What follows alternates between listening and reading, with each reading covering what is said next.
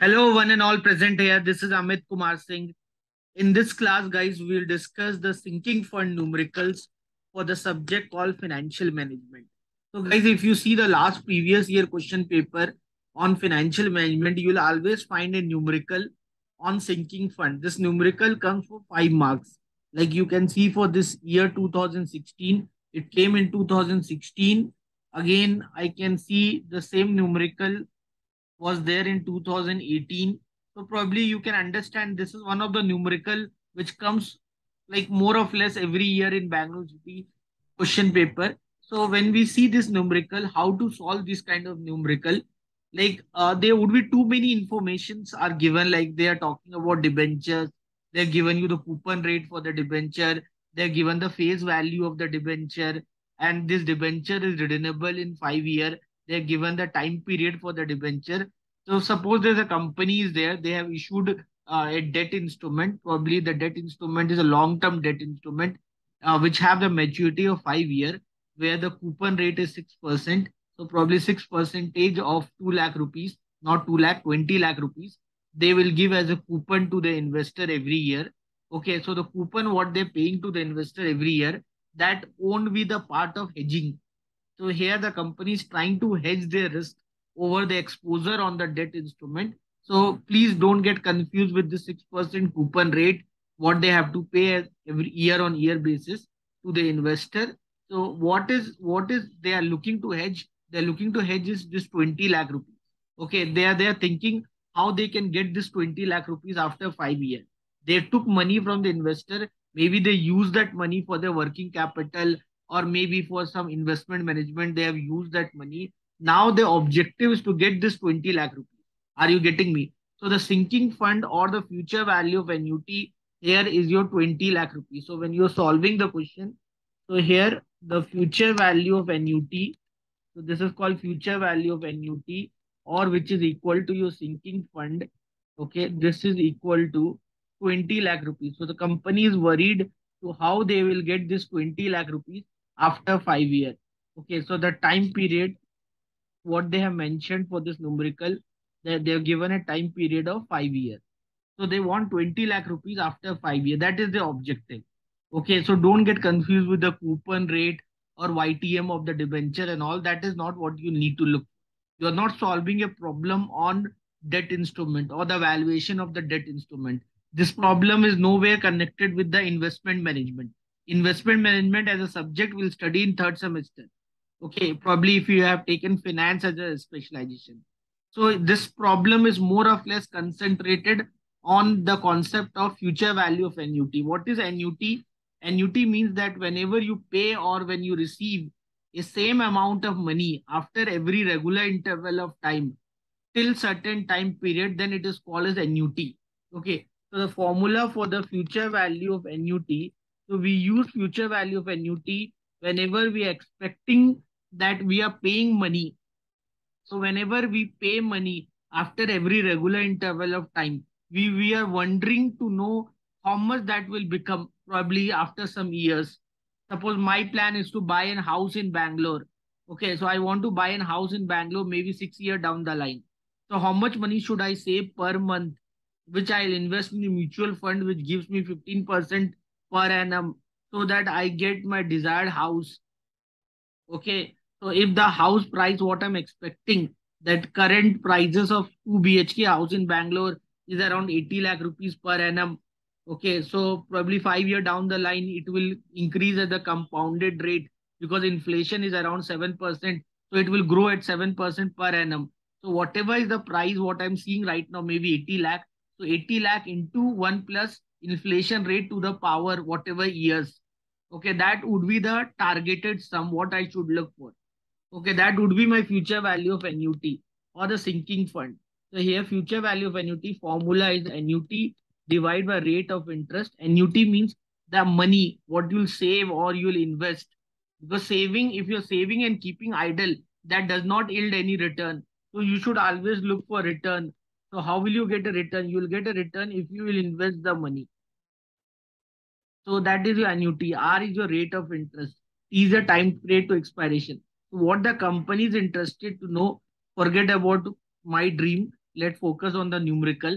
So the company is expecting to get 20 lakh rupees. Okay, how much they should save year on year basis? This annuity can be half yearly, it can be annually, it can be monthly. So if we take monthly, half yearly, and all, then it become calculative, a little bit complex. So there's simple numerical where the rate of interest as per this numerical, you can see the rate of interest is 10% wherever they are planning to do investment. So the rate of interest is 10%.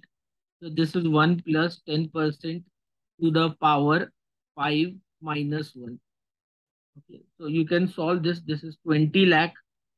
This is 20 lakh is equal to this 10% I can write as zero point 0.1.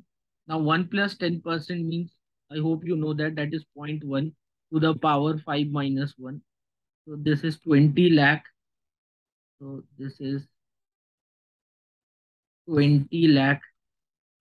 This into zero point 0.1 is equal to A. This is 1.1 to the power 5 minus 1. What is 1.1 to the power 5? You can use calculator for that. Okay, so this is 1.61051 minus 1. If I'm not wrong, you can check calculator. What is 1.1 to the power 5?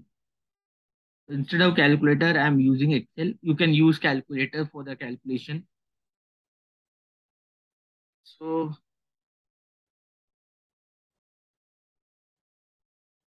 1.1 to the power 5, that is 1.61051. So if you do minus 1, it will become 0.61051. This is 2 lakh is equal to A into 0.61051. So the value of annuity, how much they should invest in the fund.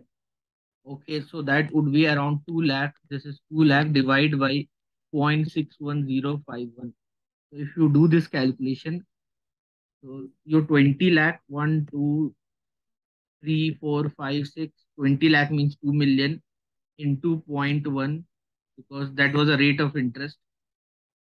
Okay. This divided by 1.6051 minus 1. So around this should be the amount of money which you should put every year. So this is around 3,27,594. So how much you should invest every year? Probably if the company is thinking how much they should invest every year, that should be around 3,27,594, or you can say 595. So this much money, if this much money, let me just confirm this value. So this should be 1, 2, 3, 4, 5 divided by this minus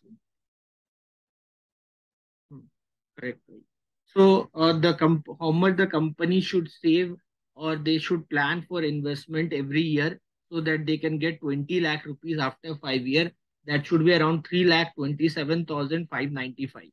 So if they'll invest this much money, if they'll invest, you can see this. I can write this calculation further. I can write 1, 2, 3, 4, 5. So if they'll invest this much money, so your annuity, if they'll invest how much the money, how much is the annuity? The annuity is this much. So if they'll invest this much money,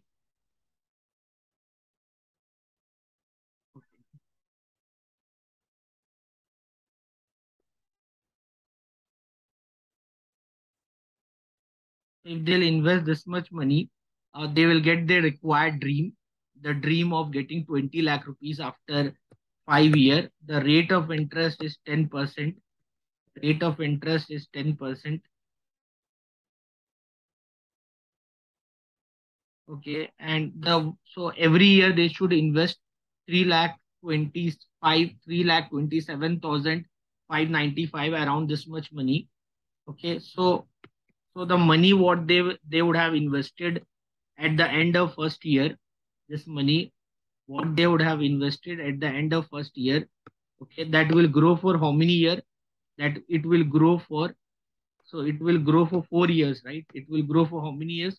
It will grow for 4 years, correct, right? It will grow for 4 years. So like this, you can find for each sum of money what they'll invest, how much they will grow to form. So the first 3,27,000 rupees, what I'll invest, the first 3,27,000 rupees, what I'll invest. Okay, how much it will become after 5 year. So because it will grow at 10% compounding, it will become 4,79,631. Like this, second one will become 4,36,000. Third one will become 3,96,000. Fourth one will become 3,60,000. And the fifth one will remain the same only. And the sum total of this, if you'll do, the sum total of if you'll do, you'll get the 20 lakh. This is what the dream was there. I hope you got this right. So this is not what is relevant for you. What is relevant for you is this calculation. Clear everyone? So every year this question comes. So once it came 20 lakh, if it came 40 lakh also, you don't have to get panic with the question paper. This is 20 lakh. Imagine if I see 40 lakh, rate of interest is 12%. Again, the time period is 5 year only. So you don't have to worry on this. So this is which year? 2018. Which one I did before? I think 2016 I did. So I did 2016 paper. Now, if you get 2018 paper, in 2018 paper, they have given 40 lakh, 12% 5 year. Okay, so you don't have to worry if I ask you about 40 lakh. If your objective is to get 40 lakh, 40 lakh means 4 million. So if your objective is to get 4 lakh, 40 lakh rupees, rate of interest is 12%. Okay, so one plus 12% would be 1.12 to the power 5 minus 1. Okay, so you can solve this 40 lakh into 0.12 divide by 1.12 to the power 5 minus 1. That is the value what that is the value they should invest every year. 40 lakh into 0.12. So 40 lakh, 1, 2, 3, 4, 5, 6. 40 lakh into 0.12. Okay, that will come around I think 4,80,000. 4,80,000. 4,80,000. This is 1.12 to the power 5 minus 1. 1.12 to the power 5. Okay, this minus 1. This will come around 0.7623.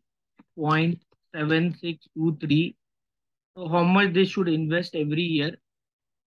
So that will be around 4,80,000 divided by 0.7623. That will come around 6,29,638. 6,29,638.9. So this should be the amount of investment they should do every year. Okay, probably to get 40 lakh rupees after 5 years if the money is compounding at 12% per annum. So guys, in this class, I have done two numericals, both based on the concept of sinking fund. One numerical came in 2016, another numerical came in 2018. So I hope you understood the objective of this class. So with this intention, I like to wind up the class. Thank you, everyone. I'll see you all in next class. Take care. God bless you. Bye, everyone.